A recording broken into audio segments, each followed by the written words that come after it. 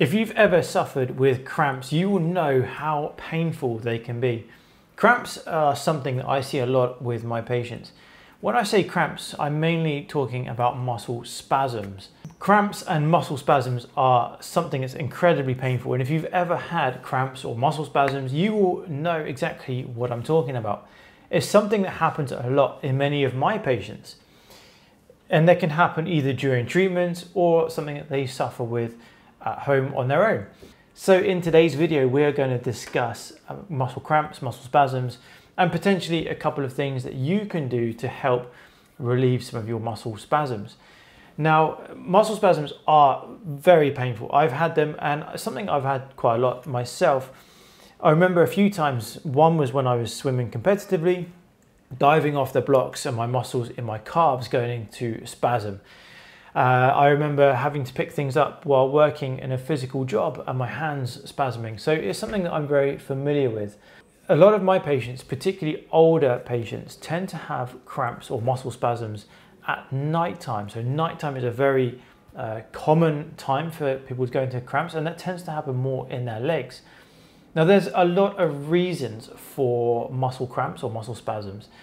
The science between why it happens is still a little bit mixed, actually. There's various different theories out there. Some of the more common theories are to do with your sort of neuromuscular control. So the balance between stimulation and inhibition. So you've got a stimulus coming into the muscles, telling the muscles to contract, and then you've got something at the other end telling the muscles to stop contracting. And sometimes you can get this imbalance where there's signals are coming in, but there's not enough signals telling the muscles to stop contracting. So that makes the muscles spasm. Another theory is the electrolyte theory. And there's a theory that particularly with people who are dehydrated or have not been taking enough minerals into their body, have an imbalance between electrolytes like magnesium, calcium, potassium.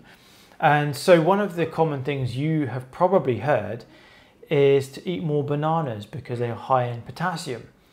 Personally, that's not something I recommend. The advice also is maybe to eat more calcium-rich foods, and again, not something I recommend myself. Cramps and muscle spasms tend to be quite frequent in people who are pregnant, and that could be due to a fluid imbalance.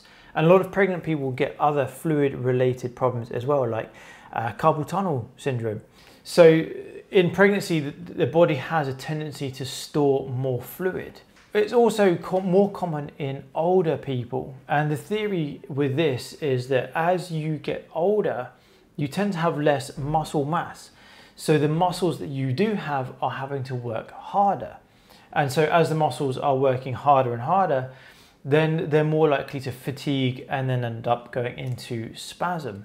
Athletes tend to get cramps or muscle spasms quite a lot. And again, this is coming down to probably muscle fatigue.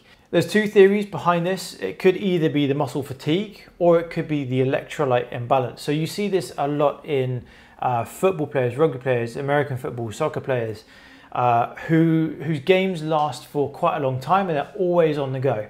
So they're not being able to hydrate as often, they're fatiguing, so they're not having the electrolytes. So as the games progress, you start to see a lot more players going into cramps, mainly in their legs. But then also it's not worth ruling out certain medical conditions. Not only medical conditions, but certain medications as well can cause cramps or spasms for various different reasons. One of the most common reasons is, say, dehydration. Things like diuretics can reduce the amount of fluid within the body, interrupt the electrolyte balance, and therefore lead to the possibility of cramps. Then we've also got blood supply issues, and a lot of people who are diabetics will have reduced blood supply. And so there's mainly because the blood is a little bit thicker in diabetics, and also in diabetics the neurological supply to blood vessels is compromised as well. So diabetics often have cramps. And diabetics often have cramps due to the poor blood supply to the extremities as well. Now, if you've had spasms, if you've had cramps, you know how painful they are, right? But they can last for only a few seconds, or they can last for minutes. And if you're one of the unlucky people who cramps or spasms don't release, then you know that the next day you're going to feel really sore. So with cramps, if you go into a cramp or a spasm, you have to stretch straight away.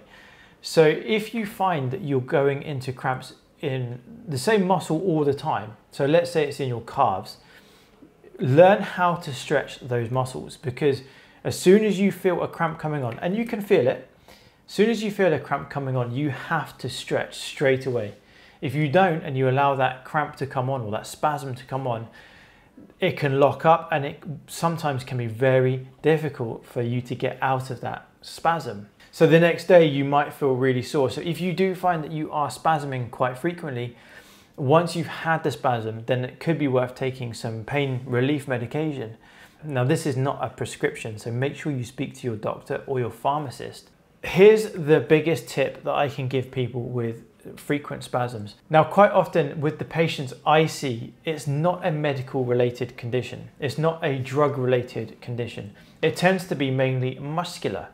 So I have found a lot of benefit giving magnesium glycinate to patients with frequent spasms. Now, a lot of the time people are told to take calcium, but actually, in my opinion, that's probably the worst thing that you can do, because calcium is a contractant. Calcium helps to stimulate muscle contraction. So if you're then increasing the amount of calcium within your diet or as a supplement, then potentially you can be leading or predisposing yourself to spasms. So if this is you, then I would actually suggest taking magnesium glycinate. Now, magnesium glycinate is probably the best form that's absorbed within your body. There's other forms of magnesium, but in terms of cramps, this is the one that you want to try and get hold of. So magnesium helps to relax muscles. So if you are the sort of person who has a lot of cramps at night or spasms at night, particularly in your calves, or you find that you could be sitting there on the sofa and then you start to move and you go into a spasm, magnesium could potentially help you. And I would gradually build up your dosage of magnesium from about 200 milligrams per day to 400 to 600 milligrams per day. That tends to be quite a tolerable dose for most people.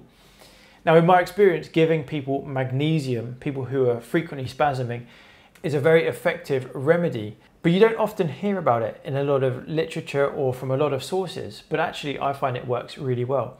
Now, I've got a patient of mine who I've been seeing for years, and there's various different conditions. Diabetes is one of them, being overweight is another.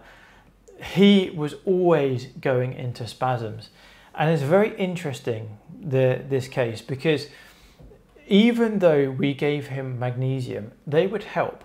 But as soon as he ran out of magnesium or stopped taking it or forgot to take it, very quickly he would start getting spasms again. And for some reason, we started to piece things together, and quite often go on holiday every year.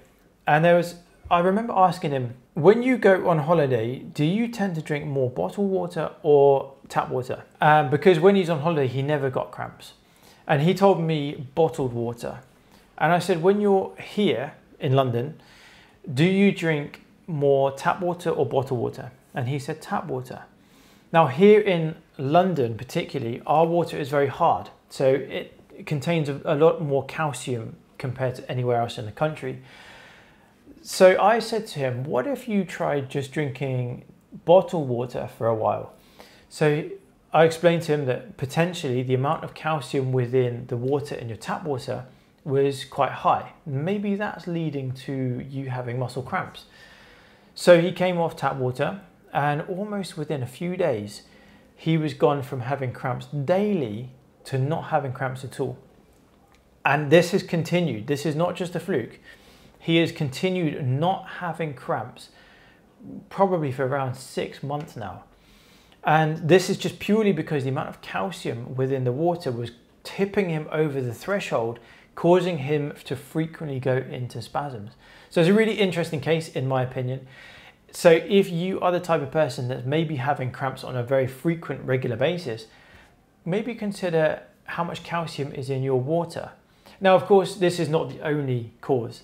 So if you are having frequent cramps, then always get yourself checked out by a doctor, get your blood works done, make sure there's nothing else going on. There are, of course, other more serious causes of cramps. For example, tetanus. Maybe you could cut yourself outside and your blood can get infected with pathogens from the soil, which could lead to something like tetanus, and that can lead to cramps. Now, that's obviously not very frequent, and I've never come across that here. I'm sure many doctors have, because that's more of their specialty.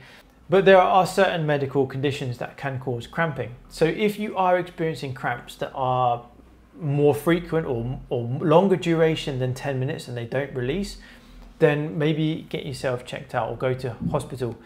Another reason I can think of that can lead to this kind of thing is, let's say you've had some kind of food poisoning which caused a lot of diarrhea and vomiting. So the frequent vomiting and diarrhea has caused you to be dehydrated, your electrolyte balance has depleted, and that can often lead to cramping as well, in which case that would be also in a medical emergency as well. So if you are suffering from cramps, I want to hear from you. Let me know in the comments below, where do you suffer from cramps and what have you tried that has helped your cramps? So let other people know in the comments section below.